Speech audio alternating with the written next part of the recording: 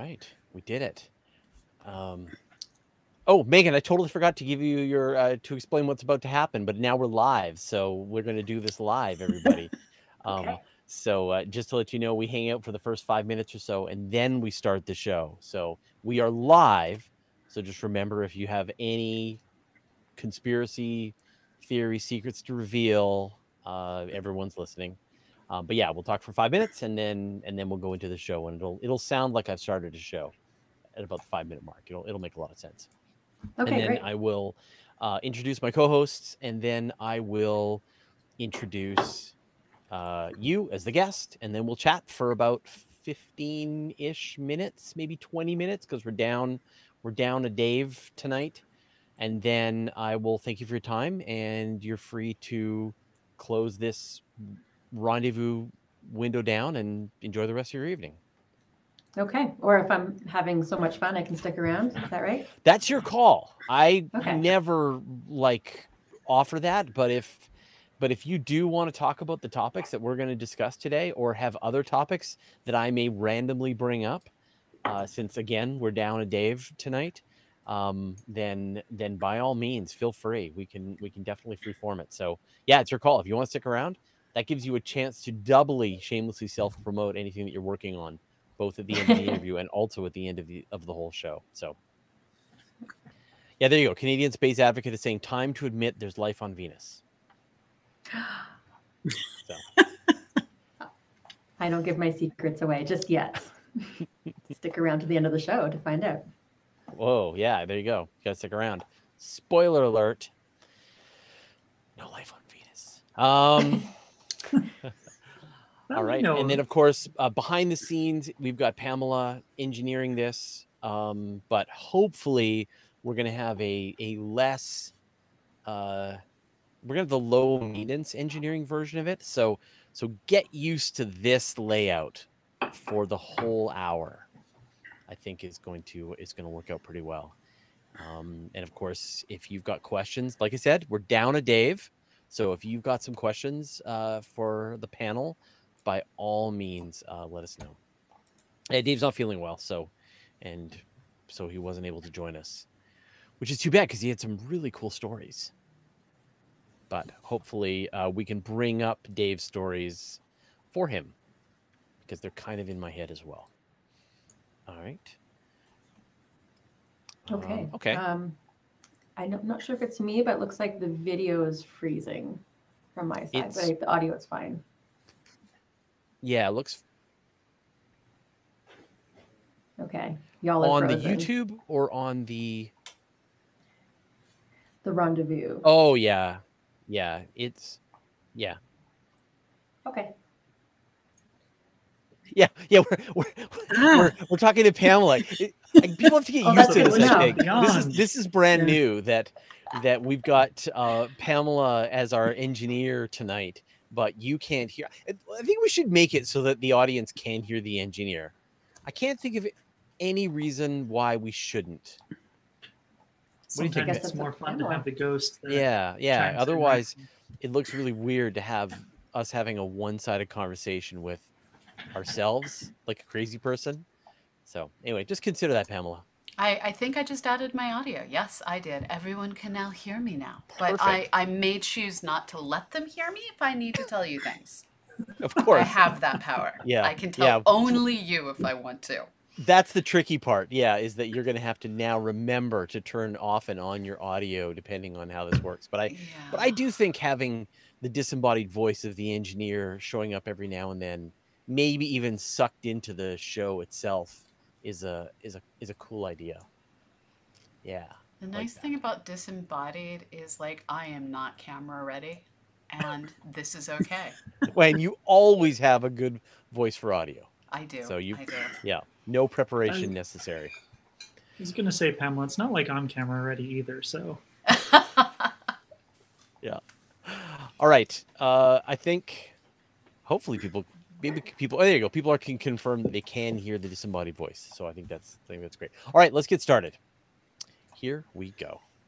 Hello and welcome to the Weekly Space Hangout for Wednesday, October 20th. I'm Fraser Kane, publisher of Universe Today. This week, we're going to be talking about Water rules on Europa. William Shatner flies to space. Lucy launches. Exoplanets discovered by their auroras. Mars conjunction. And more information on Perseverance. Joining me this week, now there's like no surprise. And so you can just see everyone who's here. So we've got Nicholas Castle. Hey, Nicholas. Hi. How's it going? Welcome back to the Weekly Space Hangout, but now a regular co-host. Thank you kindly. Right on. And Carolyn Collins-Peterson. Hey, Carolyn. Hey there. Hey, how are you doing? Very well. People have been hearing the trials and tribulations over on the Monday show, but that I'm living in a trailer. It may look like I'm out in space in front of Planet 9, but I'm actually huddled in the back of my trailer in front of a green screen, desperately hoping that my new studio will get built. So, yeah, no, this trailer life is it's not great.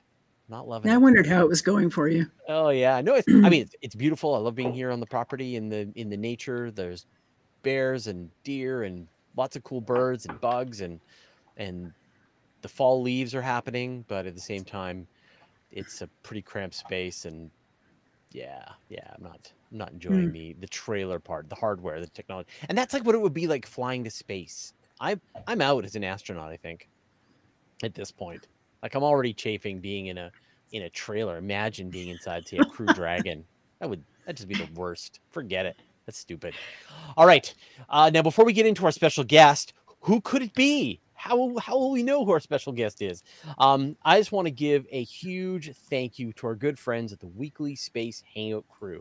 They are our friends, our fans, and mostly our executive producers. They're our bosses. They call the shots. We just show up and do whatever it is they tell us to do. And if you want that kind of complete and total power over me and other science journalists, all you have to do is join the Weekly Space Hangout crew. Totally free.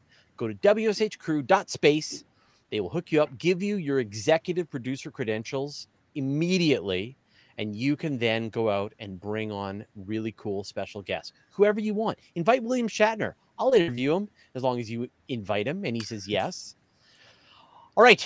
So speaking of special guests, we've got Megan Russell. Megan, welcome to the Weekly Space Hangout. Thank you. Thanks so much. This is a really cool opportunity. Well, we'll find out. We'll decide by the end of the show, because Okay. you're going to stick around for the whole episode. You're going to have to give us like a rating at the end. All right. The question I always ask is who are you and what do you do? Okay, so I'm just hearing a bit of audio in the background. Yeah, Pamela, I can hear Pamela. So I wonder now, Pamela's talking to people in her room, and I wonder if she's left the audio going, and we're already learning the terrible dark side of having the disembodied voice. Oh, maybe.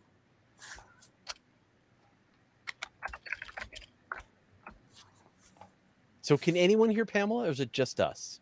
Oh, I can hear. No, just us. Oh, The audience is the question. Talking about food. Anyway, all right. So Megan, who are you? What do you do?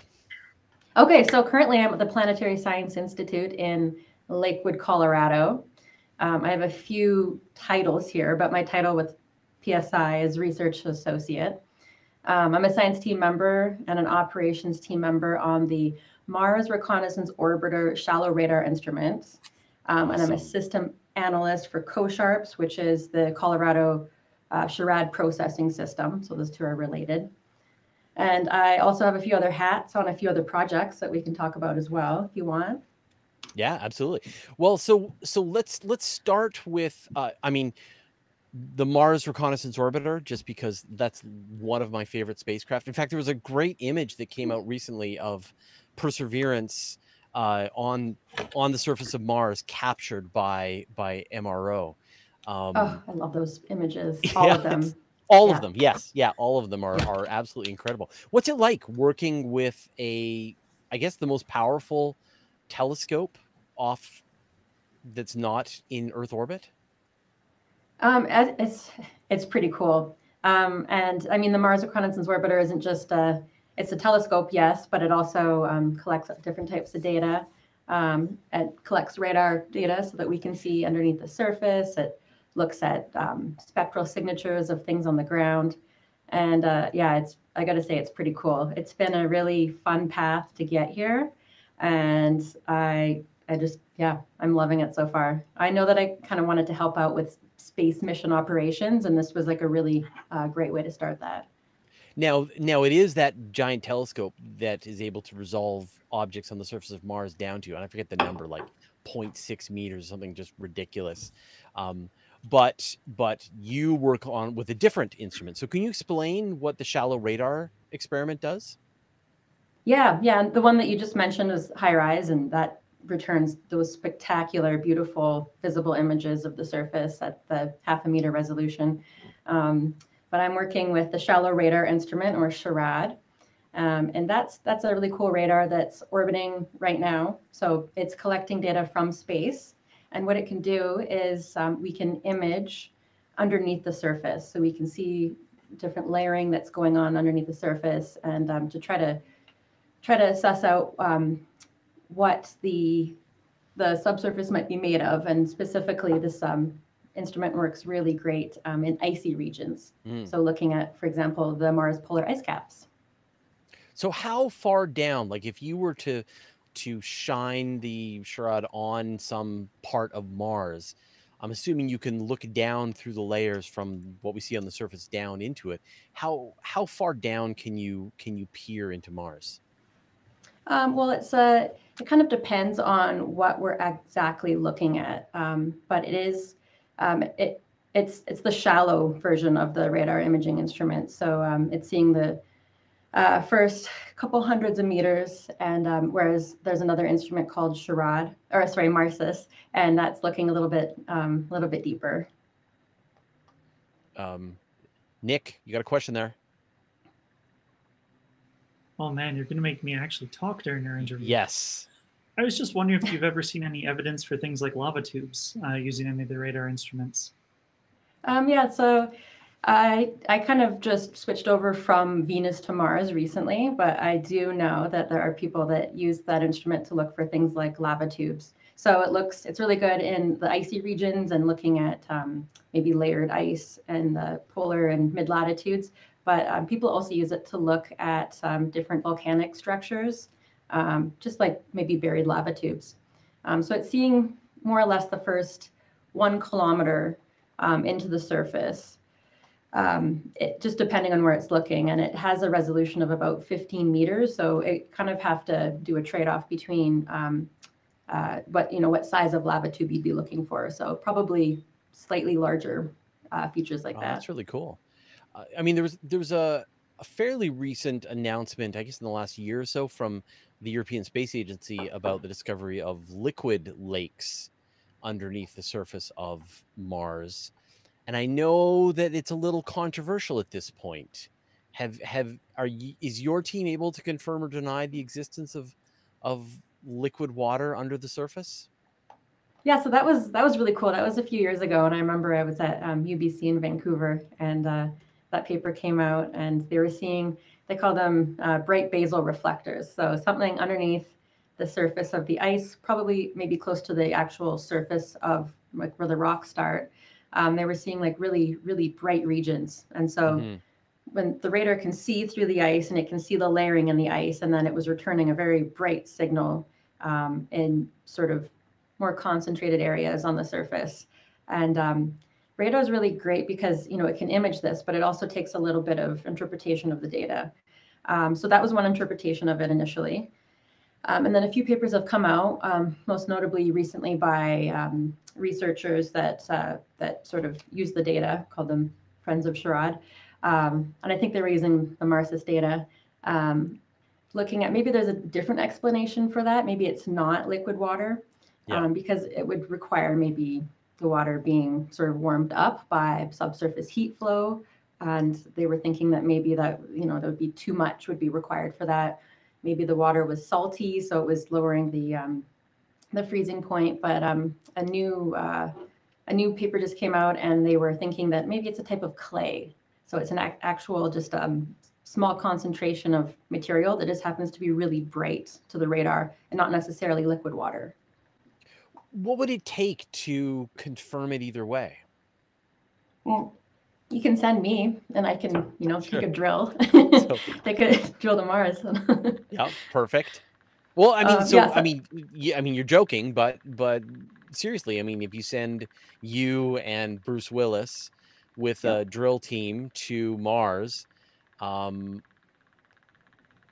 is that the only way to know whether or not it's water or it's clay? Well, I mean, I don't want to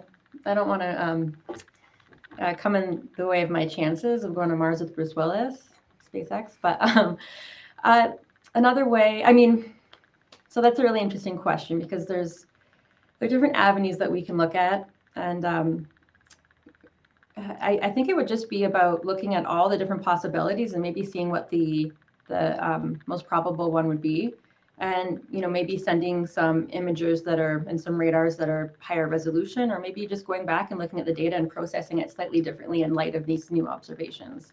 Right. But off the top of my head, I can't really think of like a smoking gun that would, really prove or disprove that. I mean, it's kind of interesting. I mean, you had the discovery, and now this is probably 10 years ago, where you had these gullies that were formed in the springtime coming off of the sides of the craters on Mars. And it was thought that there was some kind of liquid rolling down the slope, but now that's been, I don't know if debunked, but lots of legitimate other explanations have come to light on what could be causing it. And then, as you said, oh, there's lakes. Oh, no, wait, it could be clay. And even like the amount of water and the length of time there's water on Mars is coming under a lot more, I guess, speculation. On the one hand, it's great that we have all these instruments on Mars. To be able to have these kinds of conversations, but on the other hand, it feels almost like our hopes and dreams are driving the science.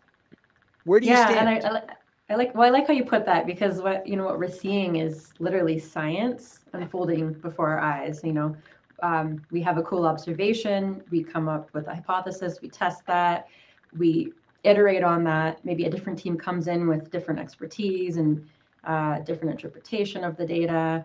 Maybe another team comes in and has a different perspective. And I feel like a lot of people have asked me, like, how many times have we discovered water on Mars, or how many times have we discovered this or that? And it's really about just, I guess, just remembering that science is an iterative process, and we can keep sort of exploring and keep finding these cool things. And in terms of those, the gullies that you mentioned, I think you mentioned or talked about the RSLs, the recurring slope lineae. Yeah. At first we thought that might be like meltwater that was coming down, and other people came in with some really cool experiments in actually like sand dunes, and looking at how sand actually falls down slopes and what that would look like from space. So I don't stand either way, but I want people to keep coming out with the cool science, and maybe we can eventually go there one day and have boots on the ground and confirm that. I mean, even like, I think within the last couple of weeks, there was some analysis from, I think it was Perseverance, seeing boulders that had been moved around by glaciers inside Jezero crater. And so you've got this situation that clearly ice moved stuff around at some point in the ancient past. But then that could also maybe explain what looked like water features. In fact, it could just be glaciers moving around. So yeah, I'm actually on a project called the Subsurface Water Ice Mapper, and I'm a co-investigator. And that is looking at the sort of inventory of sort of subsurface water ice on Mars, as the name implies. And one of the papers I was just reading for it, they actually were looking at these scarps, so these really steep cliffs on Mars, and it looks like that those are actually exposing subsurface water ice. And we can see the layers. And you mentioned boulders moving around. Well, in one of the observations over a few days, they actually saw sort of these boulders coming off the side of this icy cliff and just falling. And yeah, so we are seeing that type of mass movement happening today, and it's really exciting. Even now, yeah. Yeah. Carolyn looks like she has a question. No? Okay. All right. See, I'm trying to get you guys in, get you in here. But so, I mean, obviously we're quite excited about the potential for water and its connection to life. Everywhere we find life on Earth, everywhere we find water, we find life, and hopefully across the solar system, it'll be the same. It'll be the same story. Do you think the prospects for Mars are getting better, or are they getting worse? So the prospects for finding liquid water on Mars? Yeah, and just like the conditions for life in now or in the past. Like, yeah. It felt like it was our only hope, and now Europa and Enceladus are all like, look at me. And so, the eyes are off Mars. Yeah, I mean, you gotta love the icy moons, but I think Mars, I think we're just getting a better picture of what's happening. And I'm someone who just likes the pure science. I never was like pro water on Mars. What I think we're seeing more of these days is actually the water trapped as water ice, and actually shallow, like not super deep beneath the surface. I think that's exciting, because that can actually be used today for, if we send humans, that can be used for resource utilization. That can help us to sort of pin down atmospheric models that we have of Mars, going back into the past, so that we can say something definitive about the past climate of Mars, for example, and how it responded to the different orbital changes that it went through. So I think, although we're not really converging on an answer of liquid water on Mars, I think that we're getting a better picture of what's going on, and seeing that the answer is probably held up in the water ice right now. So that's like the next big thing, I think. Carolyn. Well, yeah, well, I'm listening to you, Megan. I'm just wondering what, aside from actually going to Mars, would be your dream mission, the next dream mission, to maybe either pin down more about whether there was water, there is water, what happened to it. Well, my dream, I mean, I'm working on a mission right now, and like, I love Mars, but I got my start in Venus, and Venus just had 3 missions announced for it over the summer. Yeah. So, I mean, I would say those are my dream missions. But for Mars, the next one that is going to go is the International Ice Mapper. International Mars Ice Mapper. So that one's going to be pretty cool too. And I think that's going to answer a lot of questions and give us a lot more cool data to work through. I mean, we're definitely discovering that there's more and more water in surprising places in the inner solar system. Water mixed into the regolith on the moon, water and other volatiles on a lot of the asteroids like Bennu and Ryugu. Water Do you in the poles think of that? Mercury? And possibly in the regolith on Mercury, and so, I guess the original thought was that the solar radiation would just dry the entire inner solar system, dry as a bone. Based on this, do you think that we're going to find more water mixed in with the regolith across Mars? Maybe even something that is usable for future explorers? Yeah, definitely. And I like, we're seeing that actually nowadays, in terms of the shallow ice that we're detecting. And we're seeing them not only in the polar caps, but actually the mid-latitude, so a little bit closer to the equator than we were expecting, as sort of shallow layered deposits. We're seeing them on these ice exposing scarps. There's these vast regional ice sheets that are buried under a mantle of material that's kind of protecting that ice. And we're seeing it not only as ice that's mixed in with the regolith, as you mentioned, but also ice that's it's excess ice, so it's like actually pretty close to being pure. And I think that's probably the next big thing that we're going to be able to investigate, because we're going to be able to probably target specific areas now, and with better instruments, and see, like, because we can see it now, we can say some more about it, and maybe even go there someday. So let's talk briefly about Venus. So are you working on any of the missions that are going to be heading to Venus and then in the next round? I would love to. Not currently, though. I think that they're still sort of early days. Yeah. Yeah, I would love to. I worked with the Magellan data, and that was that orbited in the 1990s. And a couple of decades later, I am able to still take that data and pull from it, and do cool science with it still. But yeah, very excited for the new data sets we're going to have. It is kind of sad though. Like I remember I was in high school, not even in my final year of high school, when the Magellan data came out, and it's incredible. And the image, and we still use those images. It's kind of stunning that we don't have better resolution images of the surface of Venus than what came from Magellan. And so what big scientific question would you love to see answered about Venus? Well, we're seeing all these little hints that Venus is volcanically active today, but there's nothing really definitive. So I would love to see I would love to see that smoking gun. So my research sort of centered on a volcano, a small volcano called Narina Tholis, and it was sitting on the edge of a bigger feature that is also volcanically created.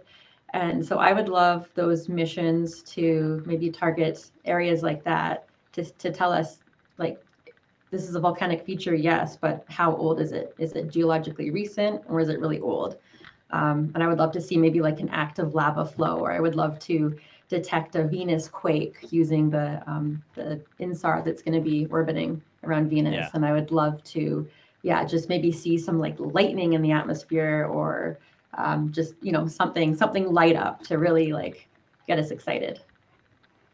Yeah. Isn't age dating on Venus really difficult to do because of the thick atmosphere? It just lowers the cratering rate?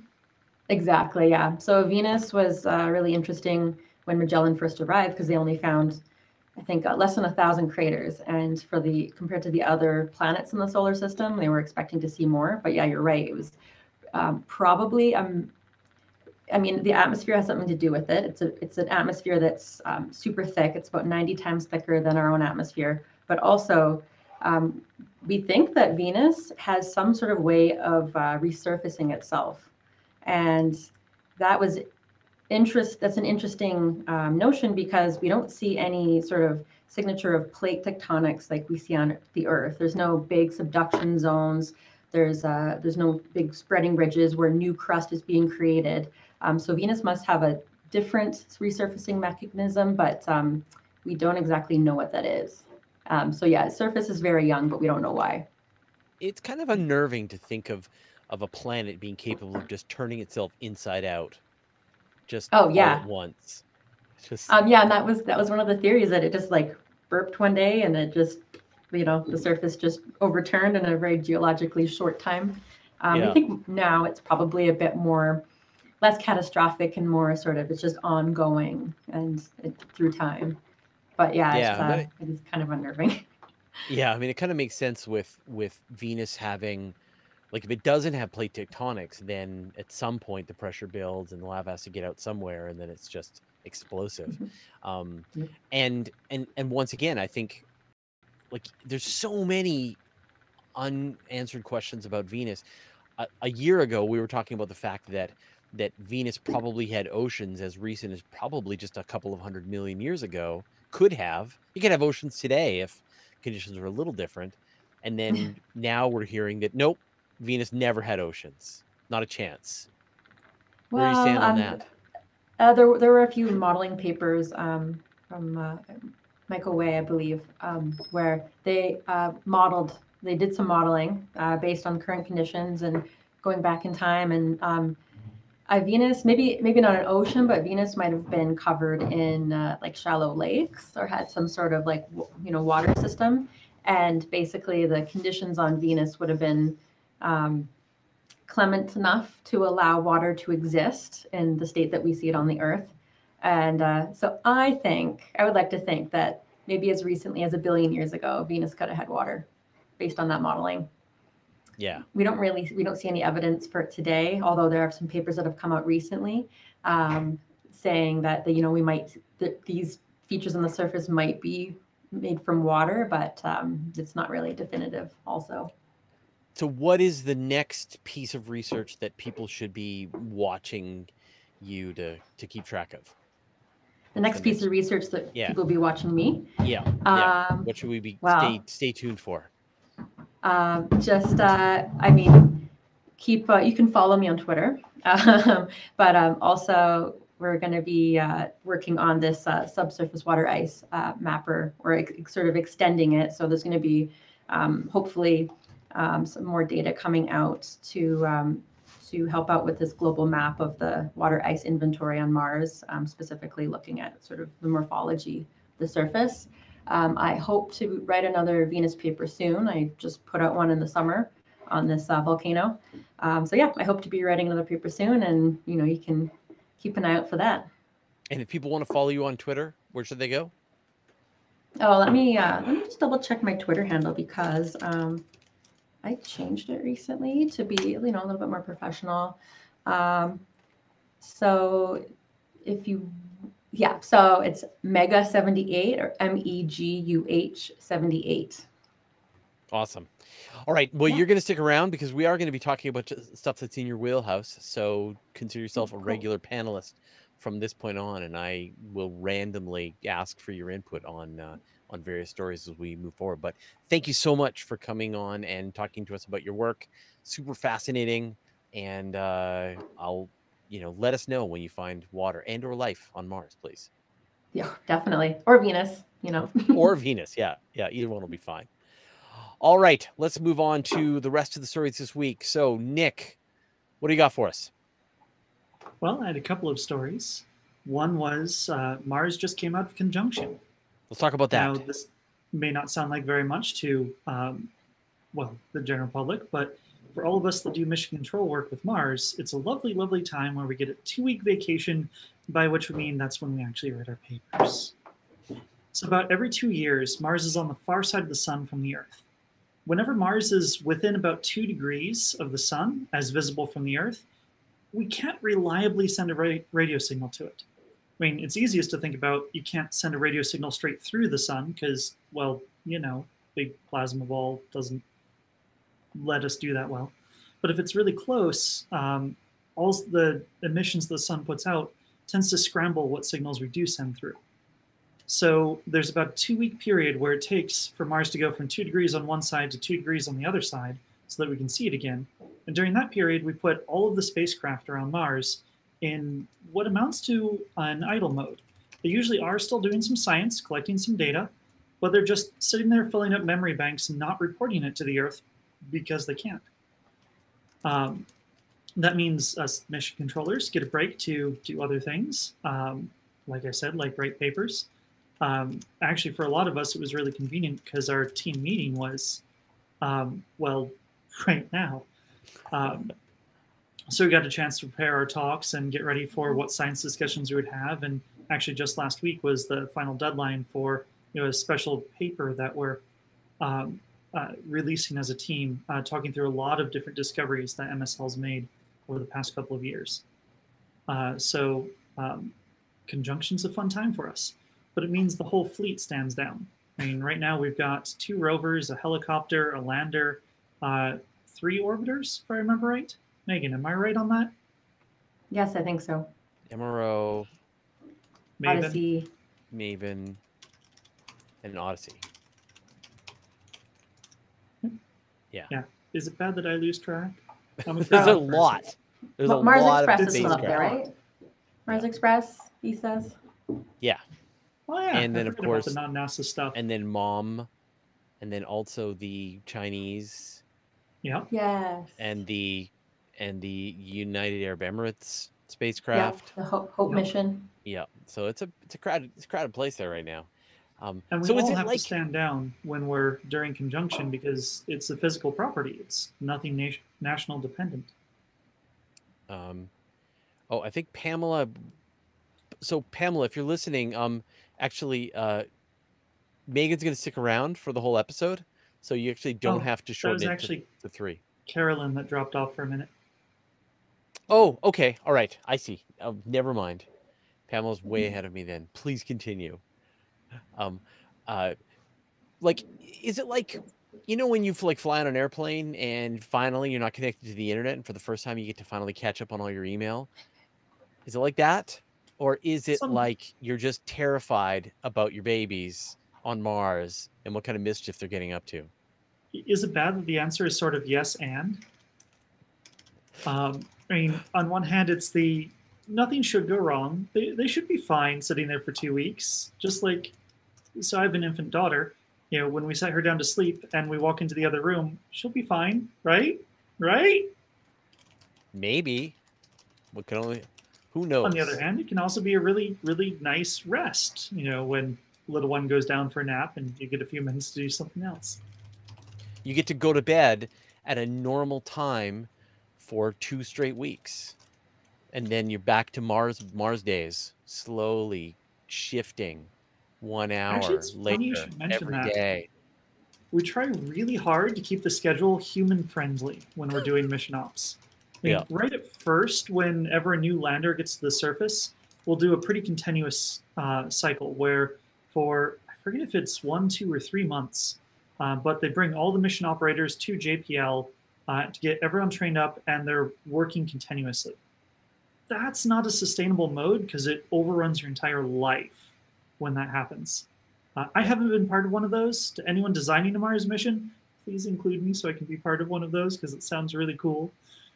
But For a in couple normal of days, operations, you we want to, try to keep the hours that we're talking with JPL and building stuff for the rover between that kind of 8 to 5. So that's a little dependent on when our window is to talk to Mars. Some days that just happen so early that we have to swing the whole schedule a little bit early. Some days it happens so late that we have to swing the schedule a little bit late. But really, because you're building a plan that's more than 1 day at a time most of the time, there's enough overlap that you can do that, fudging of the schedule to keep it to a nice, friendly set of hours. yeah. Now, one of the really interesting parts is dealing with how people are distributed on the Earth. Because we've got teams in France, we've got teams in the UK, we've got teams in Hawaii. How do you put all of them on the same time schedule? Yeah. And I know that, in fact, the NASA's communications deep space network is kind of overloaded. And so losing all of that Mars communication probably lets them catch up with a bunch of other spacecraft as well. It's a good time to talk to everybody else. Probably. Yeah. I wonder, so when you get to a point where there's like a relay station, I wonder if like it's going to be a good thing or it's going to feel like a bad thing. Like now you never lose communication. Now you can never stop watching obsessively your spacecraft on Mars. Well, as a species, we've gone through this a number of times in recent history where communication has gotten easier and easier and easier. And each one of those steps, there's more continuous communication. So the question's not if the technology changes to enable this, will that be intrinsically a good thing or a bad thing? It's how are we going to deal with it? How do we make sure that that's more good than bad? Yeah. Awesome. And then now it's happened. We're through the other side of it, and now we just have to wait another 2 years for it to happen again. Yep, pretty much. Perfect. All right, In the Carolyn, what have you got meantime, for the us? Perseverance team. Oh, yeah. Sorry. Go ahead. Finish. Sorry. I was going to say, in the meantime, the Perseverance team has released their first major science paper talking about an exciting result from the Jezero crater. Okay, why don't you do that before we switch over to Carolyn? Yeah, why What'd not they find? talk about Mars all the time? Sorry, Carolyn.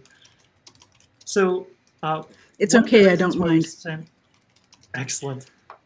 One of the reasons why we sent the rover to Jezero crater was to look at these features of rivers that had existed long in Mars's past. Now, we've seen evidence of rivers, and in this crater, we'd seen evidence of what looked like a delta. The problem is it's really hard to be absolutely certain it's a delta from orbit, because you're only really seeing the top-down view. What you really want to see are the layers of sedentary rock underneath that make it up and tell you a lot about the climate that happened, what happened to the lake level, was it steady, did it change? Are you talking floods? Are you talking just a steady seasonal stream? Like, what's going on? Give us more details. Well, this first science paper looks at several escarpments. These are steep cliff faces within the delta features in the crater and shows that sedentary progression. Also really exciting, up on top of it, there's a bunch of boulders. And these don't look like something that's happened from weathering. They look like something that happened in the original rocks that form the delta, which means the lake level changed a lot, and there were major floods that happened with this. because you need a lot of force of water to move a boulder downstream, especially if it's going, they estimate, between 4 and 10 kilometers. So that's a lot of flow. This is adding just a ton of detail to our understanding of the geologic history, which tells us a lot more about the environment and whether or not this could have been a habitable location. Does, I mean, Perseverance has collected its first sample. Is it going to be able to get a sample from some of these rocks? I hope so. Oftentimes it just depends upon what you can drive up to. I mean, we like to think about sampling horizontally, but it doesn't really happen very easily. I mean, a lot of the stuff we build is built to go directly straight down. So the question is, can you get right on top of something nice and flat and stable and still get that? So and an area that you know is going to be super interesting, whereas, you know, when you see it, when you see it obliquely. Yeah, well, fortunately, we've got Ingenuity, so it can scout around and try and get a good angle to figure out a good, you know, angle of approach for Perseverance to go and take a crack at some of these rocks. I mean, it'll be interesting, though, because I think you might be able to find information about the source, where the rock came from, and then compare and contrast it to where the rock is now and get a sense of what conditions it, you know, what caused it to shift over to this new location. Yeah, that'd be great. Now I'm going to cut you off and we're going to move to Carolyn, or we'll run out of time. Carolyn, what have you got for us? Oh, it's okay. I just want to say one thing. Every time I look at some of those sedimentary rocks, I'm just itching to get that hammer and go out there. Yeah. With a bucket, right? Yeah. So I think I'll transition with Europa here, and then maybe we'll get to William Shatner towards the end, because that's kind of what I want to end with. But so last week there was a report out. It was basically a paper from Hubble Space Telescope about Europa. And Europa, as we all know, is this, you know, little moon of Jupiter. It's one of the 4 Galileans. We know it's the smallest of them. It's got an icy crust. It's got a very thin oxygen atmosphere that's sort of been detected, salty ocean, and in the middle of it, there's this rocky core.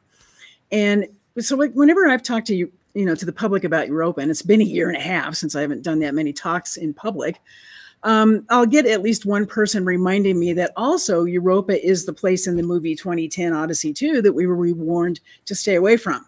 All these worlds are yours except Europa, attempt no landing there. So there's this kind of mystique about Europa that, you know, it is physically this very interesting place, but this people in the movie told us not to go there. Yeah. So to planetary scientists, Europa is this, you know, is someplace that they want to continue to study. So we've got the Europa Clipper that is, I don't really quite know where it is in its design, but it's supposed to launch, if everything goes well, in 2024, and then it will get to the Jupiter area, and by 2030, I think it will start going into orbit. So they want to we want to look at Europa. It's this interesting place, and there is this idea that it might possibly be this habitable world in some way, if for large enough values of habitability, if it's got water, warmth, and something for this life to eat. Well, if you look at Europa, you see that it is this frozen world. It's very smooth. It's hard to tell that there's an ocean under there, but I think that surface really belies the existence of that ocean, along with the other studies that they've done with it. So the big question really was for quite a while, and I think still is, what's resurfacing Europa? And I was thinking about that when Megan was talking, because here's this little world that is just slicker than a billiard ball basically, and it's resurfacing itself. Now plumes have been discovered, but those are largely centered in towards the southern pole. We know that there's some sort of tidal heating going on in the center of Europa. The newest thing is this water ice, this ice particles have been forced out of Europa probably by the tidal flexing. There's water that gets stuck in pockets up in the surface, and somehow it gets forced out in these plumes. But the interesting story to me, this is sort of like one step after another as we're trying to discover what's really happening inside of Europa, was this discovery that Hubble did, and this was made over a period of about 15 years with spectral data, that there is this atmosphere, sort of a half atmosphere over the trailing edge of Europa made of water vapor. Yeah. So the big question is, where's it coming from? How is it being made? What's causing it to form? And this is really a need more data kind of situation. So what are the proposed mechanisms for having this water in the atmosphere around Europa? Well, I think the plumes are kind of a smoking gun, but I don't know that everybody's willing to point to that yet. And there is this sublimation that happens off the surface of Europa, which could also be contributing to it. But why is it only concentrated in the trailing hemisphere? That's a big question. Yeah. And that's something that I think probably Europa Clipper could help answer. It's going to fly through the plumes, take samples just like Cassini did at Enceladus. Oh yeah, I mean, the moon has an atmosphere. Mercury has an atmosphere, very tenuous, but they exist. And in some cases, it's just interaction with the cosmic environment, cosmic rays slamming into it. Especially for Mercury, micrometeorites, material coming from the sun that's getting captured in the magnetic field, etc. So there could be a lot of mechanisms. But yeah, absolutely right. The one that is water escaping, filled with bacterial life that is floating around. Absolutely, Europa, that would be great. Yeah. Megan, place your bets. What's causing this? I was about to ask. Yeah. I'm not going to say it's alien. No. I don't know. I mean, so Europa, I mean, the environment around Jupiter is so interesting, right? I mean, it could be that the same thing that causes the tidal heating, the squeezing and the pulling of actually Europa from the gravitational pull of Jupiter could be, doing something where there are like small cracks, and again, it's leaking copying out. Enceladus. Yeah. I mean, the other thing I wondered about is that radiation environment. Yeah, that's also interesting. That one. I mean, the largest object in the solar system is Jupiter's magnetic field. Yeah, so if you stand on the surface of Europa, you're getting about 1,800 times more radiation than you do, say, just out in space. Wow. So it's bad. It's I think you'd be dead within a few hours or something like that. Well, I mean, you would, if you stood on the surface of Europa, you'd have a lethal dose within a couple of days, and you'd be dead. I've always wanted to go. Yeah, I know. Well, that's just it. I think it'd be so cool, and now we can't do 2010, right? But I just thought, it's just, as I said, it's like one step after another, building up this story about Europa and using water vapor and water to tell it. Yeah, attempt no landing there because it's just like, it's dangerous. Because you'll die. Yeah, you'll die. So don't do it. But I want to go to there. Yeah, no. Yeah, that's just it. I've thought about that too. So that's sort of the main story that I talked about this week. And I'm still digging into it because I think there's a lot of speculation, but it still does center around the plumes and this sort of squeezing action and the sublimation off the surface. So it could be a combination of all three. And I don't know that they got a measurement of how thick that half atmosphere is. I didn't find any data about that yet. Yeah, I didn't read that. But I mean, hopefully, as you say, Europa Clipper and the JUICE mission, and maybe even some further observations from Juno will help get I wondered about that too. Yeah. I mean, now that Juno's through most of its main mission, they're willing to take a few bigger risks with it and send it into the radiation zone. Yeah, the best picture I could find was really still pretty distant from Europa. Yeah, I mean, same thing. We've got Magellan in 1988 taking pictures of Venus. We've got Galileo in 1991, 93 taking images of, I'm trying to think when they were taking images of, maybe it was late 90s. Anyway. Oh, 95. Yeah, so you've got like a long time since we've had some really nice images with modern technology. Cassini would have blown it out of the water. Of course. The first ones we had were Voyager. Yeah. So it's, in fact, a lot of the times when we show a picture of Europe, we're still showing pictures from the Voyagers in 81. Yeah.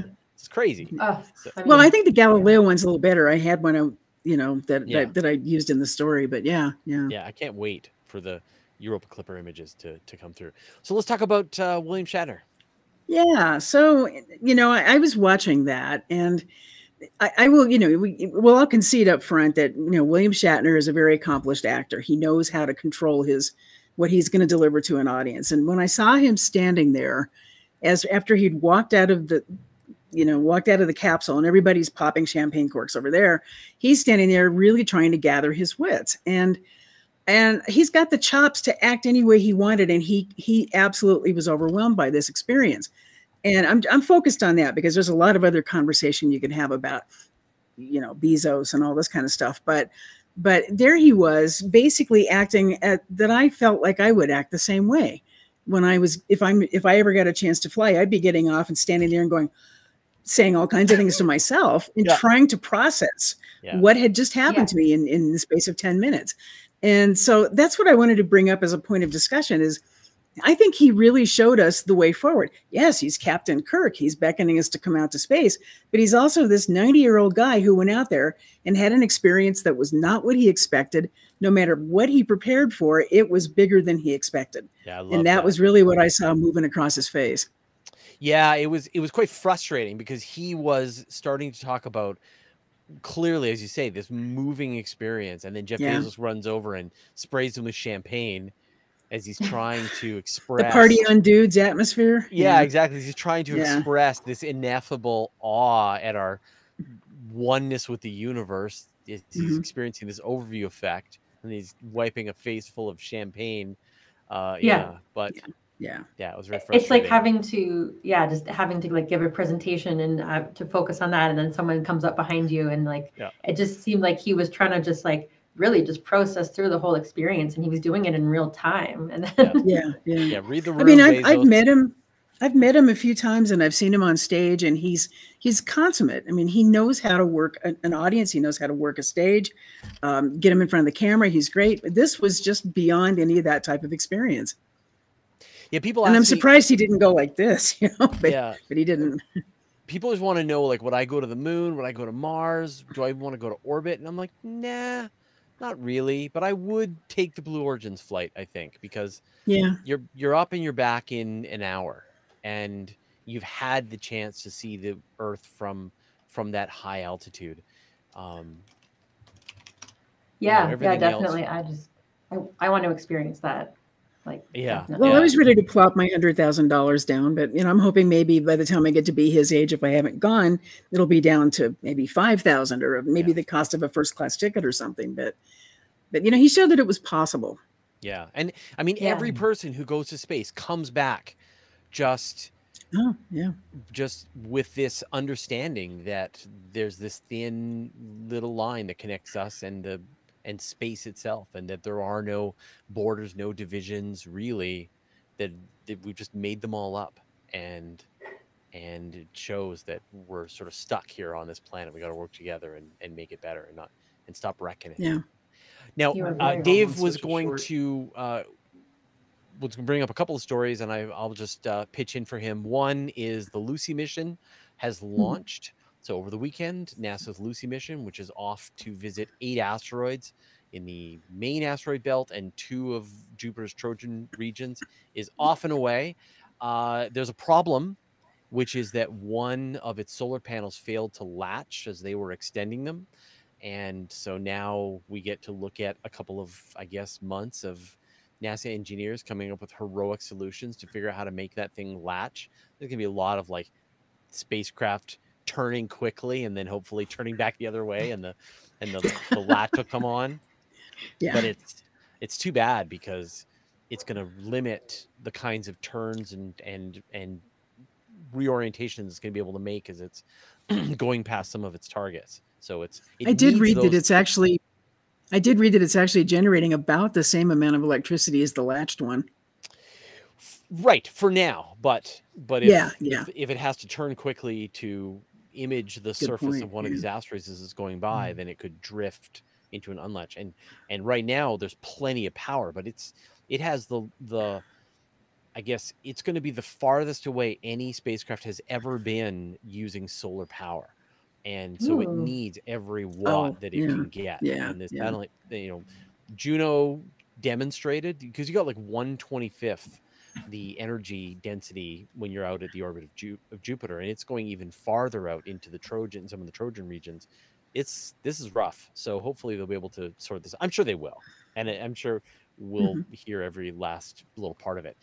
And now the other story that Dave was going to talk about was that astronomers have using LOFAR, the low frequency, I forget the array, low frequency array, which is a radar, a radio instrument, have detected, and this is amazing, they've detected radio waves coming from the region around red dwarf, a bunch of red dwarfs.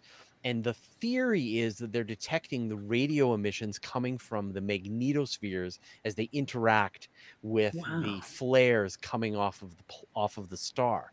As we know, red dwarf stars have quite active flares, and when, say, they interact with the Earth's magnetosphere and they cause auroras, they also give off these very telltale radio emissions. And so it's a mind-bending idea that astronomers are discovering exoplanets that are protected by magnetospheres through this process. And it could be a shortcut to find, say, Earth-sized worlds orbiting other stars through the radio emissions of their magnetosphere. So it's sort of like a twofer. You're learning that there's a planet there, and also that the planet is protected by a magnetosphere, which then could theoretically make it more habitable for life. And LOFAR is sort of a prototype idea, but the full version of this could be both the square kilometer array, which is going to be built by the end of the 2020s, as well as a potential radio telescope built on the far side of the moon.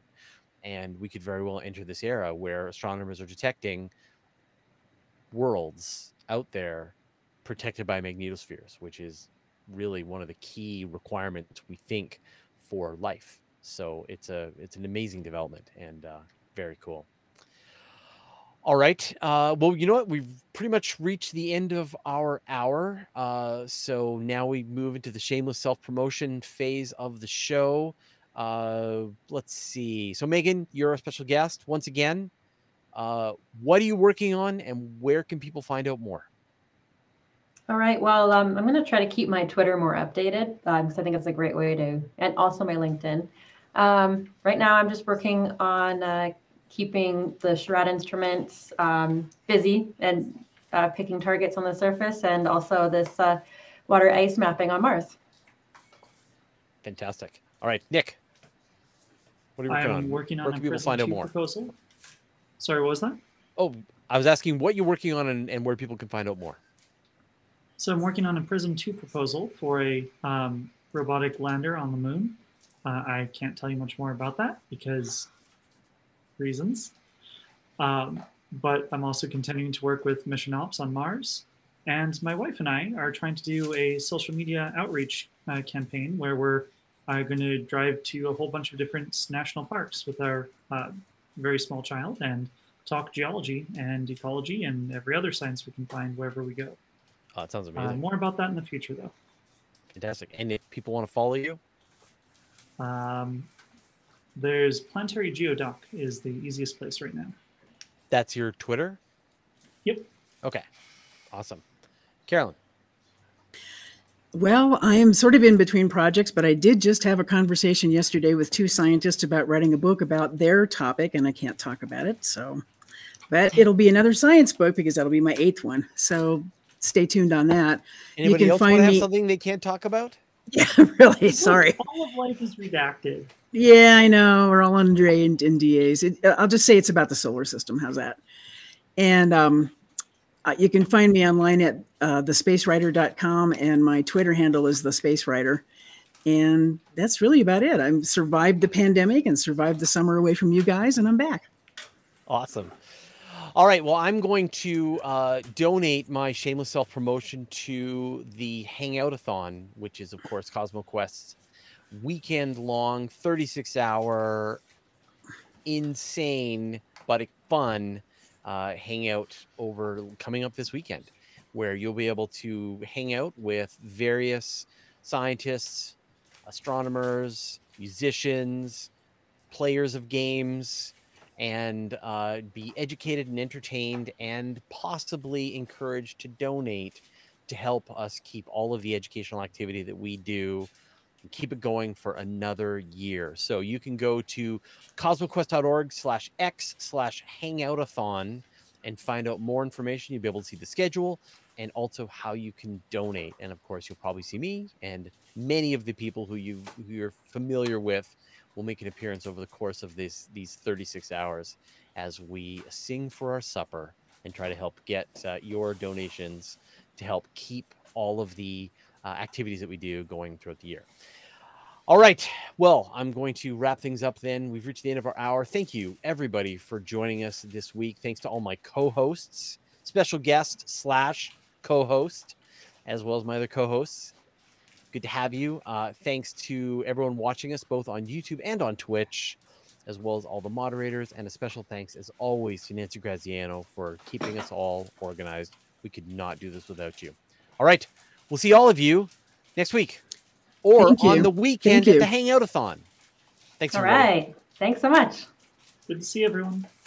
Bye. And then...